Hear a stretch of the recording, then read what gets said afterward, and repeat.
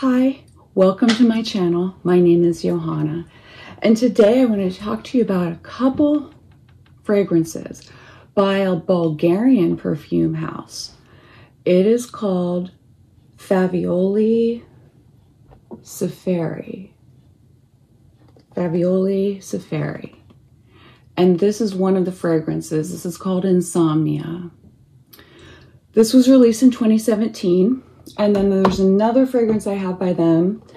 At the time I purchased these a couple of years ago, maybe 2.5 years ago, there were only 2 available by them on Lucky Scent. And this is the other one, Insomnia Ritual. These are both extrait de parfum. So let's get into it.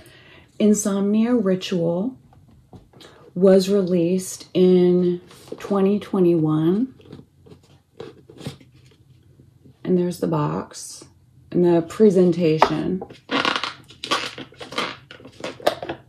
The other one doesn't have this kind of presentation. I don't know why. Yeah, so here's the Insomnia Ritual. And then this is the regular Insomnia. These 2 fragrances are very, very different, so I don't know why they share the name Insomnia. I haven't seen what the names of their other fragrances are, but I mainly want to talk to you about this one, Insomnia. So I mentioned these are both extrait de parfum. I don't know what % concentration they are. I haven't looked at that. And also, a lot of the box is written in Bulgarian. I think it's Bulgarian. To me, it looks a little bit like Russian, but Bulgarian might look that way. I don't know. They might have a different alphabet. So starting with Insomnia. And you know I want to start with this one because look at how much I've used of this bottle. I'm down to 1/4. The top notes. So this was released in 2017. Oh, and the perfumers. So this is an amber woody fragrance for women and men. So it's unisex. It was created by Sezer Sabah and Svetoslav Rusev. The top notes are chocolate, rum, caramel. Middle notes, coffee, ylang ylang. The base notes, Tahitian vanilla, sandalwood, patchouli, and cedar. So, whenever people are talking or asking about like a chocolate or coffee fragrance that lasts, that's not super expensive. I mean, it is expensive, but it's not as much as the other one I've got here to show you as a comparison. I always suggest this one because I found this on Lucky Scent just on my own, blind bought it. And I was so happy, even though it has caramel in it. I didn't even realize it had caramel. This is great. This is a great coffee scent. It's dark and mysterious. There's something dark and mysterious about it. I don't think that when I normally smell coffee. But when I smell a fragrance like this that smells that way, I think dark and mysterious. Each of these 2, each of them were $95 at the time when I bought them. And that was the regular price on Lucky Scent. Now this one, Ritual, Insomnia Ritual, I'm going to have to look up the notes on it for you. All I know is this is a very fruity, maybe even vanillic fruity scent. And I like the name, Insomnia Ritual. It just sounds like a crazy person. All right, so Insomnia Ritual is a woody, spicy fragrance. Now, come on. It's fruity woody. Maybe it's fruits and woods, but not woody spicy. There's no spices that I can detect. These are way different. These 2 fragrances seem like they were made by different people, and probably they weren't, actually. Now that I'm seeing, it was launched in 2021, created by Sezer Sabah and Svetoslav Rusev. The same 2 perfumers made these. Top notes are pear and saffron. You definitely get pear.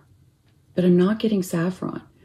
And cassis, maybe it's cassis, but either way. Then the middle notes, ambergris, rose, and lily of the valley. More on that later. Base notes, Madagascar vanilla, sandalwood, musk, white musk, and patchouli.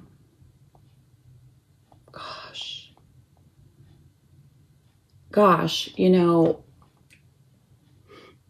these notes just don't reflect my experience of this perfume. This is just so fruity and in a softened way, like pear would be. And then the cassis could be a tart, but it has a picture of a leaf, so it might be the green. You know, there are florals in here, but there aren't any florals in the top notes, unless you want to count saffron as a floral. So there's ambergris in here. I think I can tell now that I read it, but I wouldn't have been able to put words to it. That's what's giving it sort of like a warm fullness there. And it's not too animalic to stand out. Rose. Yeah, I mean, you put rose in everything these days, but it's just a matter of how much. Because rose can elevate a fragrance. And so can lily of the valley, just in different ways. So then definitely vanilla in the base, Madagascar vanilla, and sandalwood, yeah. Because that's like a creamy, smoothing kind of note. Then white musk doesn't surprise me, and patchouli does surprise me. I do not get patchouli. So this is a micro dose of patchouli that they would have here. These two fragrances. Okay, so first I'll tell you the bottle, it's heavy, but you can't see through this and it's very reflective, and I had to clean it right before this because it just gets fingerprints right away. The lids are horrible because they don't magnetically attach, and that's one thing. But then you can't pick the bottle up by it because the bottle's too heavy for the lid. The lid is very cheap plastic, and it's got this kind of like marbled effect here. This one's got a different type of marbled effect. Same with this lid. It doesn't stay on tightly either. So this bottle and presentation isn't great in my mind, my opinion. And the fragrance, this fragrance is just a fruity, woody, run-of-the-mill vanilla fragrance. I just don't feel like there's anything stand out about it. I feel like there's probably like 500 or 600 fragrances on FragranceNet itself that would smell very similar to this. Not exactly, but just the same vein, you know, that style. And it doesn't last that long either, even though it's an extrait de parfum. Now this, on the other hand, this is a good, this holds its own next to this one that I'm going to show you, that I'm going to compare it to. This is just rich. This does last. I mean, I don't think it lasts longer than 4 hours, but for me, 4 hours is a long time to be honestly lasting and smelling it. It lasts on clothing longer than 4 hours though. It's got an interesting design on the front. It looks haunting. It looks, you know, like you should be scared of something, or maybe it's from a movie or whatever. The juice is nice and black.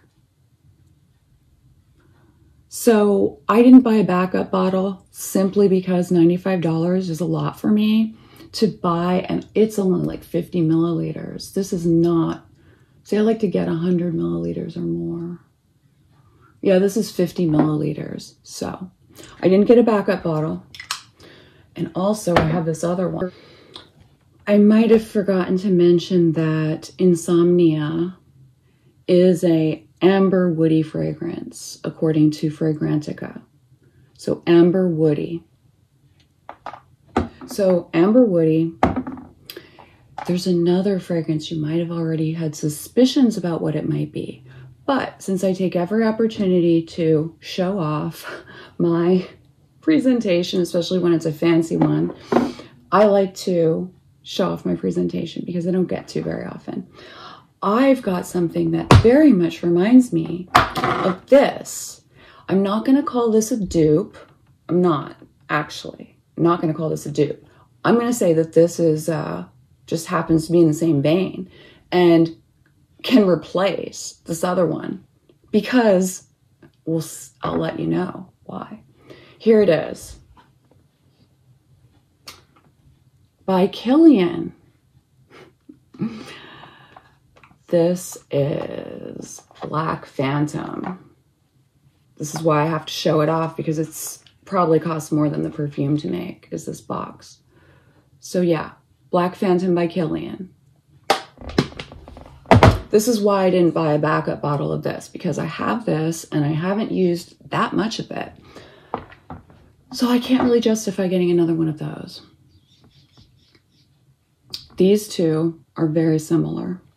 But Fragrantica calls this one a, what kind of perfume?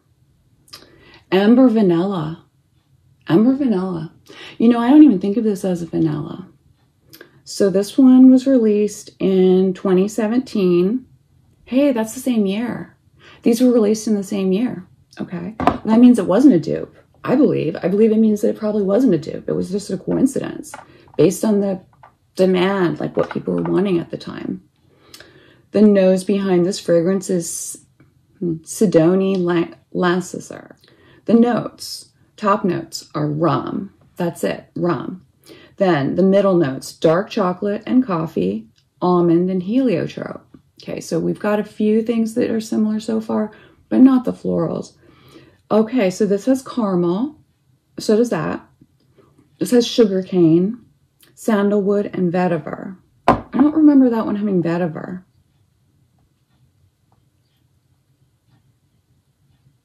It does have sandalwood. Has patchouli and cedar instead.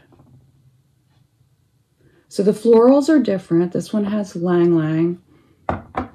And this one has heliotrope, I believe. Yeah, and almond. But they both have chocolate and coffee. They both have caramel. You know what? This doesn't even list vanilla. When it comes to the notes listing, even though Fragrantica is calling it an amber vanilla. And this is one reason why people have a problem with Fragrantica, because it's not perfect. The main accords for this are sweet, then warm spicy, then caramel, then coffee, then chocolate, then rum, then woody. So I sprayed these both on scent strips just before I pushed play or record. So, okay, this one's Insomnia.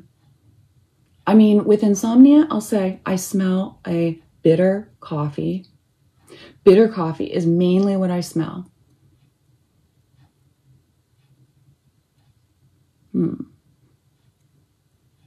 I think I can smell chocolate too. It's just that, you know, you blend those two together. And now, Black Phantom, I smell mostly just coffee. Not as much chocolate. Okay, so Insomnia is more bitter.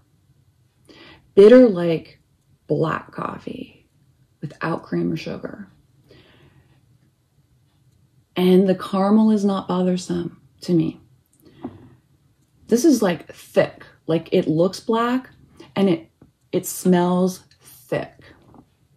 This one smells watery in comparison, because I had to spray this twice because it wasn't seeming like it was, you know, when I smelled them together, it's very off balance in terms of how much strength of smell this has. And this isn't even talking about projection or lasting. This is just me spraying it 2 minutes ago on these scent strips. Even just right after spraying it, this one's more watery.